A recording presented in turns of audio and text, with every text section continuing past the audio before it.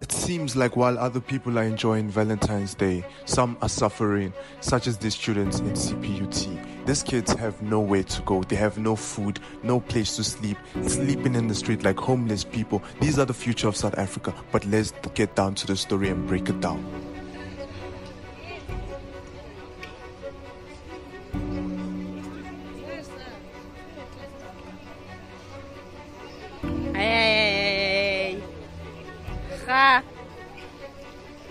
June, nazaba na baba.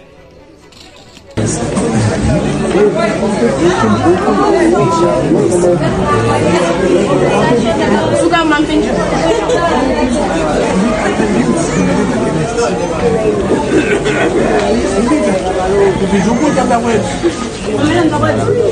Ah, yeah, get it.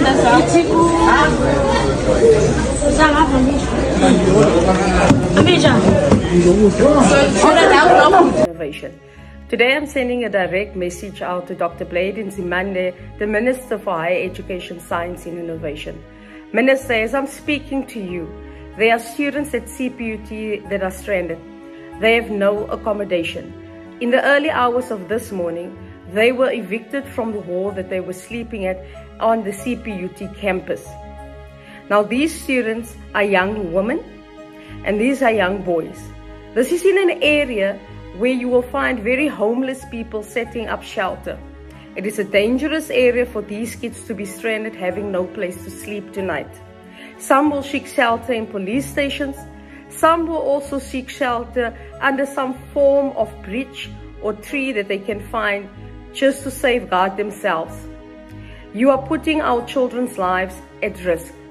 The NSFAS accommodation cap is clearly not working in the city of Cape Town. It will surely not work in the city of Johannesburg. Rental for students is expensive in the metros. And clearly this accommodation cap is leaving most of our students stranded, NSFAS qualifying students stranded.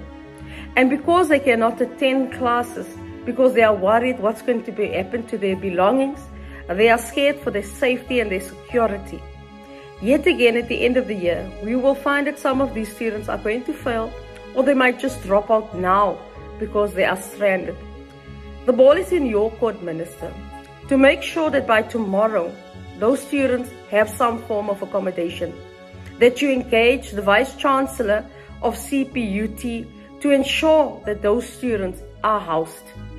We cannot have a situation where we brag about so many students that you are enrolling, but yet most of them will be left stranded and most of them are left in the lurch by NSFAS. Tomorrow we will have NSFAS in front of us, Minister. You better give us a good explanation why those kids were left out.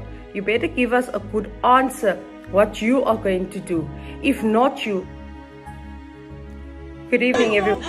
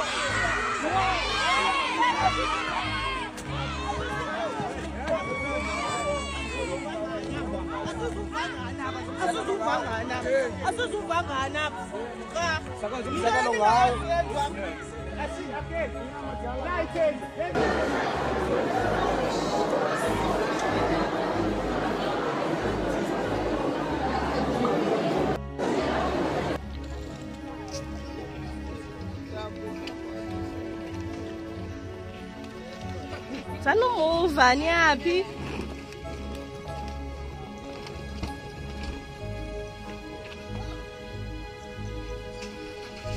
Aniphuma entweni ezithethisayo mani. Ha! Yar! Aniphuma entweni ezithethisayo anidani ninani. Oko kunyaka nonyaka kwenzeka the same thing nyaka nonyaka. Anidinwa intoni? Nithi parents zenu, how would you feel babi ngabantwana benu aba ya?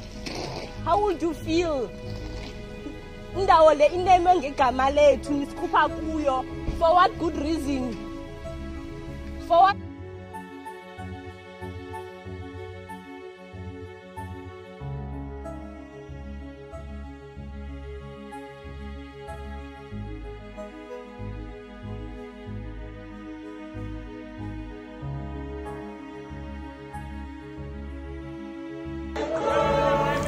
It's really unfortunate what's happening to those kids there at CPUT. My condolences to them. I know that especially now it's a difficult time.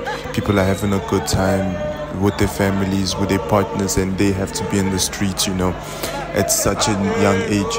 You know, looking at this happening right now during election, it shows that South Africa really needs to wake up and that we need to watch what we do to the kids, because, you know, the kids are the future, and if we treat the kids like this, the students, the ones that are trying to change the economy for the future, it means that it's not really a bright future. I don't know, what do you guys think? Let me know at the comments below, and have a good time until the next story.